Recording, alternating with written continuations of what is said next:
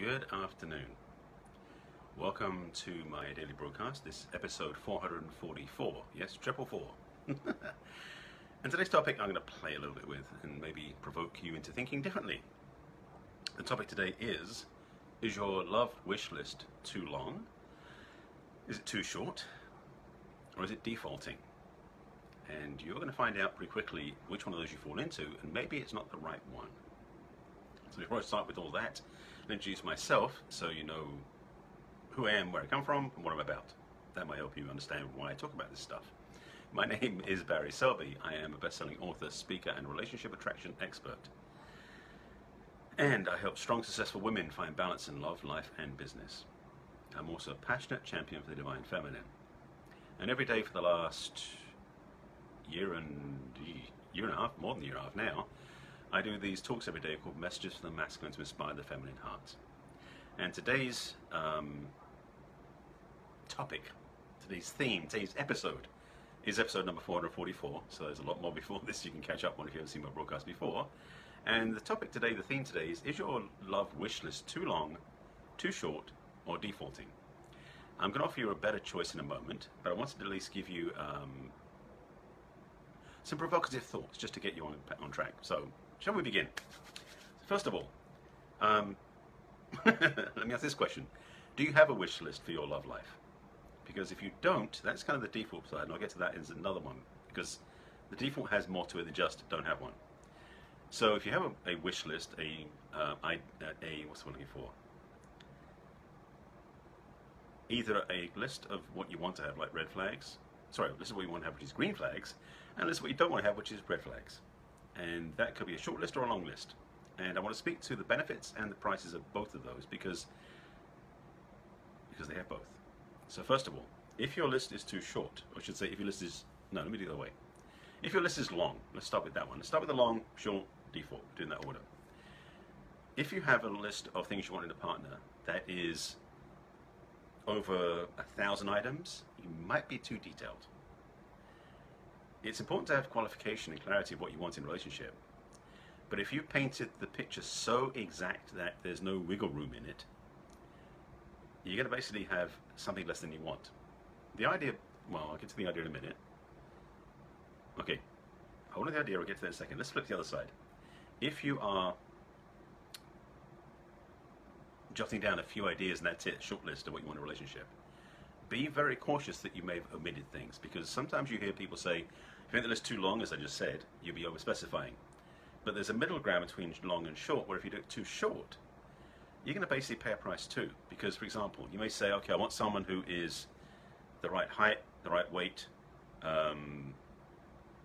lives in the same town, and makes good money. Say you've got 4 things. Now, what if they're already married? It would be nice to know if they're single. Yes. What if they're a drug addict? Maybe you want to be someone who's clean. What if they are a vegan and you're not, and you know how hard it is to be in a relationship with somebody who's got a very different food preference? You might want to qualify that too. So I'm just saying this to make you realize that there may be at least, I'd say, and this is my perception basically, where there's probably a happy medium of at least 10 things and less than, say, 30. Let's just ballpark it. I'm just going to give you some ideas of what I recommend as the interim range from top to bottom. Now, let's talk about the default for a second. When I talk about defaults, I mean that either you have, okay, there's a few options I'm already seeing. One of which is you have no list whatsoever, which is a default to nothing, but it's not going to be nothing because there's some other stuff going on, which I'll get to in a second. The other option is that maybe your default list is everything that happened in the last relationship erased, plus one good thing. Or basically saying that what I want in a relationship is exactly the opposite of what I had in the last relationship. That's a default as well, and frankly, it's not always a good choice, because the extremes of one don't always match the extremes of the other, or don't always fix the problems of the extremes of the other, so consider that for a second. But the default piece I want to talk to, which is much more juicy and evocative, and perhaps educational, is when you don't make a list at all. Because that omission of a list, that ignoring of a list because you don't think you need one basically closes out list choices from your conscious mind, frontal cortex. If you're not aware of this, your brain is more than just your frontal cortex. I'm realizing I just got from a bike ride, so I'm a bit. That's why I'm wearing my casual gear. Sunday afternoon, relax. That's why I'm dressed this way, and I'm still cooling down. Besides the frontal cortex, is a part of your mind called the subconscious, which is in your midbrain, I believe. If I get my, is it phrenology? No, the brain definition is clear. Anyway, your subconscious mind also has a list, but you don't know what it is. Oh goody. That list is specifically written based upon what you learned when you were a kid. Now, I talked about this before. I talked about it with conditioned love a few days ago, and I also talked about it yesterday. And this is another angle on it, so hopefully by this time you get clear on it. What happened to you in your childhood? What happened in your childhood, both what happened directly to you and what you witnessed, anything around the association with love, as in you watched people behave under the auspices of love and you saw them behave a certain way, that becomes your default list. And if you look back at the way your parents interacted with each other, siblings, other adults around you, and the way they treated you, you might be going, oh shit. Or you might be going, oh goody. But for most of us, we're going, that may be not what I want. If it's the first or the third, listen up. Because the second one, you're doing fine. But the thing about it is your subconscious mind, as I mentioned before in other broadcasts, is a part of you that basically has taken on the beliefs about how life should be and how love should be and made it your default path. This is the list you're running when you're not having a conscious list. In fact, to make it even more painful, this is a list that's running more powerfully than when you have a conscious list. So you may have a conscious list of what you want, but this list, this criteria, this set of conditions that you have experienced as a youngster are still running your choices as an adult. And until you reinforce, one, your choices you do want consciously, conscious mind choices, and also do the work to eradicate, excavate, and resolve those default list items in your subconscious, until you do those two things, you're going to end up in relationships you don't want. I should say, relationships that end up being what you don't want. Let's be clear about that. So to recap quickly, there's a list. This is too long, this is too short, and this is default. The default list, especially from the one that's the programming you have built in, will keep running until you change the programming. You can't rewrite the list without changing the programming, because you erase the list, and like a computer, once you change the programming, it's going to keep spitting out the same list every single time. As many times you erase it, if you burn the paper, it prints out, you'll print another list. So if you understand how it works, your subconscious mind's like a computer, putting out what was programmed into it.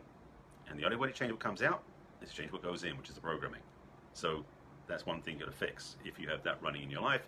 If you look at past relationships and they have any sense of repetition of how you were when you're a youngster, that's a great indication that you're probably still running those automatic tapes. That automatic list, that default list, that programming you already have. I can help you with that, and I'll get to that in a second. The other part is, get really clear about what you do want. And make it such, and this is one of the big secrets. So listen up and listen closely. It's also why it's one of the core elements of my program called Attract the Man You Want. I'll tell you about that at the end as well, in case you're interested. That list you create, ideally, is written from the place of it already having happened. Sounds so simple.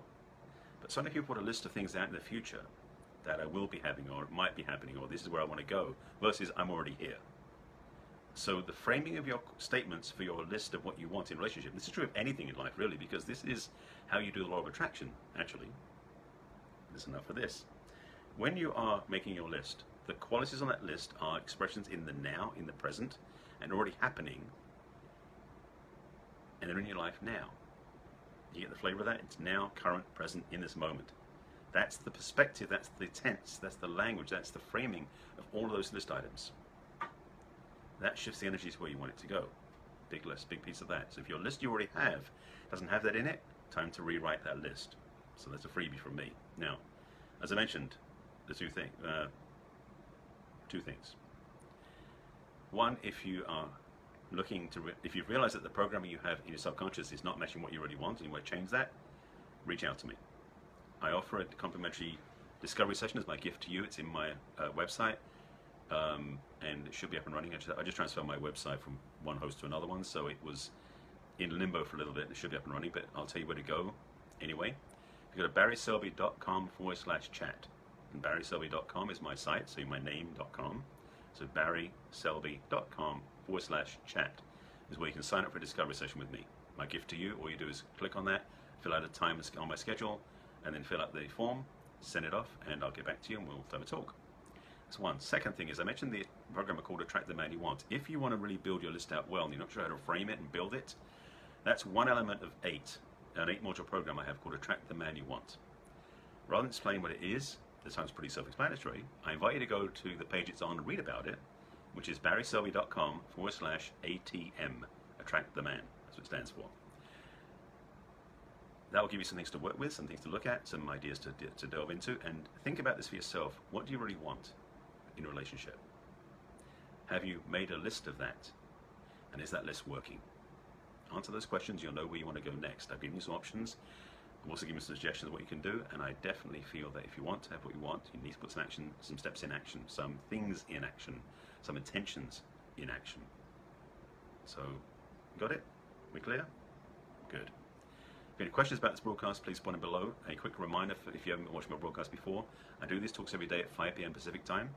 This is number 440, so all my previous broadcasts, 444, all my previous broadcasts and this one are going to be on my business page on Facebook, which is barryselby.author on Facebook. That's the page. As well as on my YouTube channel, which is also Barry Selby. The playlist is Messages from the Masculine. Excuse me. And eventually end up on my podcast. If you're a podcast listener, I invite you to subscribe to my channel on, subscribe to my podcast on iTunes, which is Messages from the Masculine. So that's where you can find me. I've given you the links for Discovery Session and Attract the Man You Want. Consider these. Take this to heart. This is a Sunday broadcast. So it's usually a pretty light one, but this one's important because if you don't know what you want, you're going to end up getting what you don't want. Because what you want is going to be clarity. If you don't have clarity, what you get isn't going to match that. I think you got my point. Thank you for joining me as always. Thanks for watching. If you have any questions, please reach out to me. I will see you again tomorrow, 5 p.m. Pacific time. And topic tomorrow, we shall see. I appreciate you being with me as always. If you have any questions, comments, please reach out to me. Oh, if you want to subscribe to my email list, by the way, if you go to barryselby.com, yes, my name, my site. On the front page, you can sign up for the free video series, not these, but actually a free 3-part video series that you might want to get, about 3 keys to attract an amazing relationship. And then you can be on my email list and get notifications every week. With that, thank you for watching. I appreciate you being here, and I'll see you again tomorrow.